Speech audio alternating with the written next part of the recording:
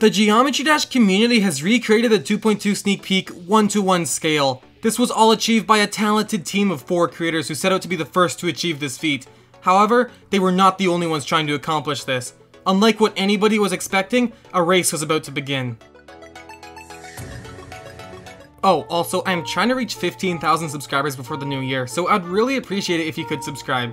It's fine if you don't, I just thought I'd ask. Like in previous updates, players were quick to recreate the sneak peek with the features we currently have available.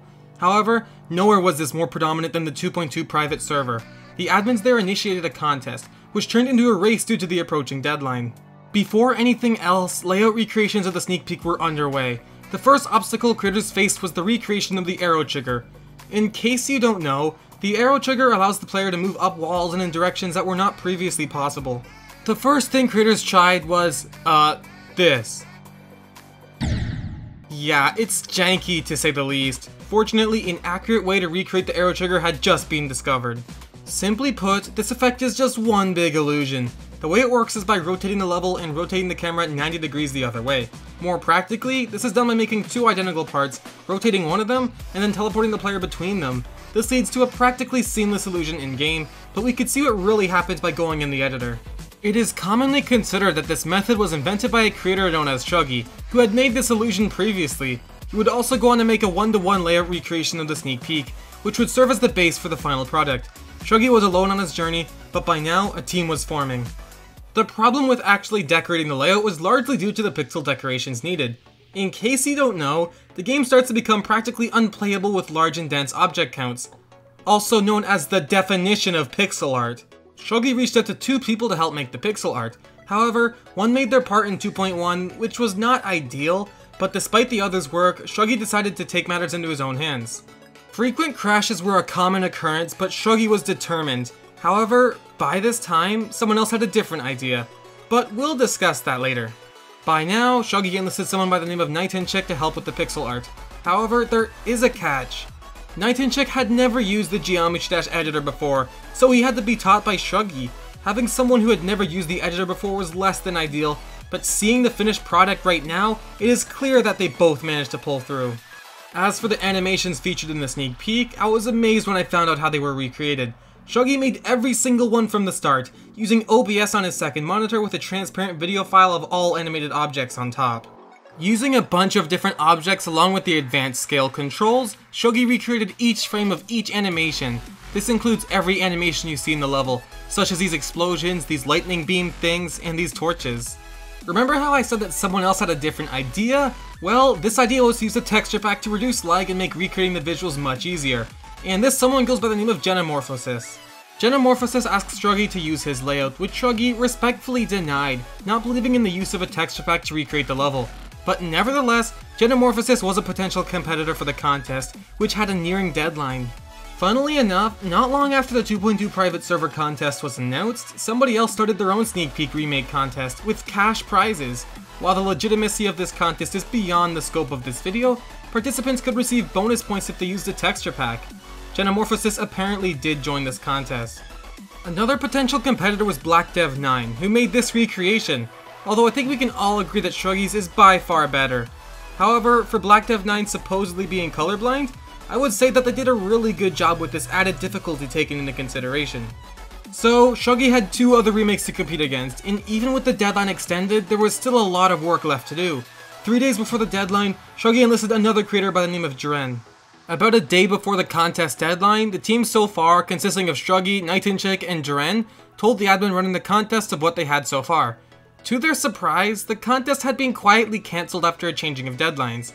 The team was, and I quote, kinda in a bruh moment, although relieved that they could work on the project longer.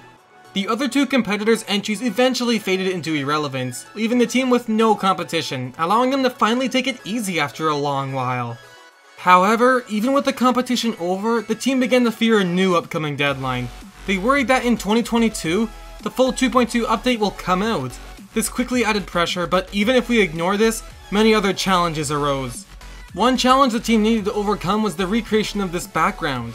As you can see in the official sneak peek, this is a new background that we do not have access to yet. The team originally asked an admin if they could add it as a custom background into the game, but their request was denied. Ultimately, the team just decided to use a similar background instead. While thoughts of recreating it from scratch emerged, it was far too detailed and the level was already unstable enough due to the large object count. Eventually, a new challenge arose. Because of how the arrow trigger illusion works, it makes the level's background rotate in ways that did not look natural. Drren was already starting to lose motivation and therefore could not tackle this issue on his own.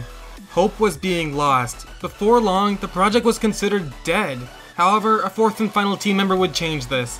The team enlisted Pandora, the fourth and final addition to the team. Pandora's solution to this problem was to use a scaled up blank block to hide the background during these parts. Look, it's not the best solution, but it definitely makes the part play much more smoothly. But Pandora would have another problem to tackle. Some of the recreated tombstones from the sneak peek were affected by a layering issue due to having used buggy, unfinished 2.2 objects. Needless to say, they needed to be redone.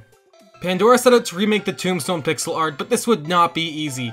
You see, the level by this point was so big that it was impossible to open on mobile. To combat this, Pandora had to build his part on an emulator, something he was not used to. But as is now evident, this drawback did not prevent the exceptional outcome we see today. There were only a few things left to do before releasing the level, but before I talk about those, I think it is important that we truly recognize the feat that this is. While previous update sneak peeks were relatively easy to recreate, 2.2 is such a big update with grand features that were seemingly impossible to remake. Like, seriously, how could we recreate stuff like this? ShruGGie, Hinkik, Drren, and Pandora, the team behind this masterful achievement, were on the verge of completion. Where so many others would turn away, where so many others would quit, this team had made it further than all other attempts previously. I mean, just look at this. On screen you can see a side-by-side comparison of the recreation and the official sneak peek. They are practically identical. Even the minor details such as these explosions and these particle effects on the platforms are perfect. This recreation is truly an achievement for the community, and that is why I wanted to make this video. Anyway, now let's get back to the story. August 14th is the day that marks the release of the official 2.2 sneak peek and is when this recreation was started. After over 4 months of hard work, the team was beginning to see the final product of what they had set out to make all that time ago. Once Pandora was finished, he passed the level back to ShruGGie, who made some final adjustments and touched up the level. And with the swift click of a button, the level was finally released. The level was promoted by the admins and Nexus uploaded a replay of it a day later, which the admins also promoted. I wonder if the admins can promote this video. To be completely honest with you, I think this project symbolizes just how far the Geometry Dash community has come. We have mastered every update, and in 2.1, we are already even mastering 2.2. Innovation is the one thing this community has always been the best at, despite what some others may say. When we look past the controversies and look towards all the accomplishments we've made together, this makes it clear that the Geometry Dash community is unlike any other. Anyway, please consider subscribing if you like this content, and I hope you have a fantastic day, as always.